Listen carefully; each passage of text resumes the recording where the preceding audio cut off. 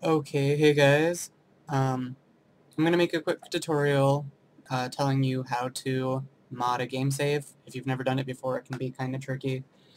So this is gonna be the basic first step into the modding world or whatever. I don't even know. Okay, so first things first, you need to get to your system settings. You can get through it through the Xbox guide right here, or if you're at the dashboard, just scroll all the way over and it's going to be that first block right there. So either way, you'll get to this page. You're going to go to storage, and to mod game saves, you will need a flash drive.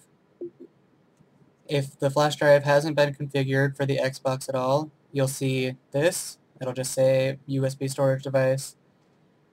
If you click on that, you have two options.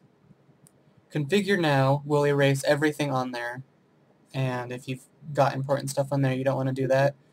So I always just do customize, because game saves don't take up a bunch of space. So I always just scroll over and take the smallest amount and just hit A. So that's going to make it so the Xbox will be able to put game saves on a portion of the flash drive, so I'll still have room for files. And it can take a while depending on your flash drive's speed and whatnot.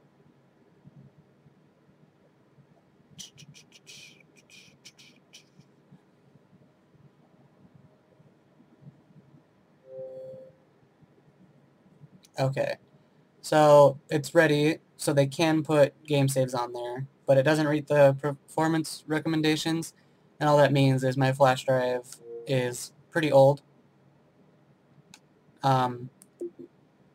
so it's not as up to speed as they would like, but it still works.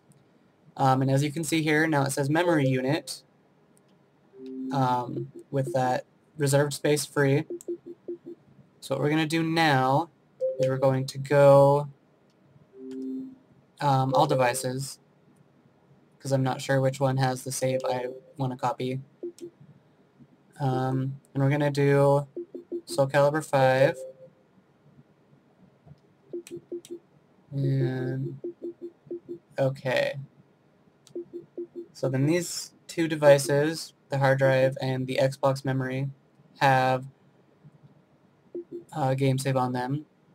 So I'm just going to copy that over to the flash drive.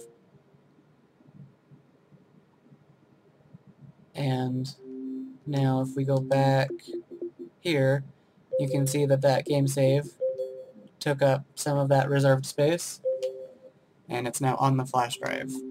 So from this point, you want to unplug the flash drive from the Xbox and put it in your computer.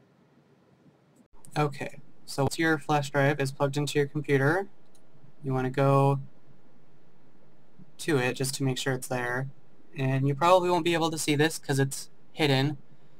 To be able to see it, you'll want to go to View and Hidden Items, and depending on your version of Windows, that could be different. But it is there.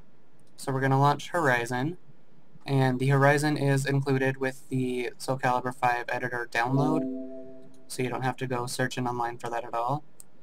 And when it opens up, you should see this. We're going to want to go to Games here in the Device Explorer, and it's the flash drive that we configured. So Games, Soulcalibur 5, and we're going to extract this, and we're just going to do it to the desktop.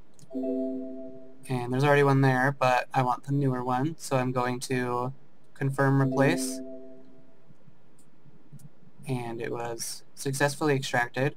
So now it will be on the desktop, and now we're going to launch the Soulcalibur 5 editor.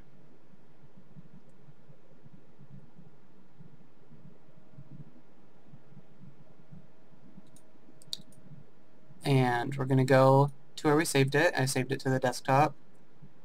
We're going to select it, and it was loaded into the editor. So, see the next video for a quick walkthrough of these modes here.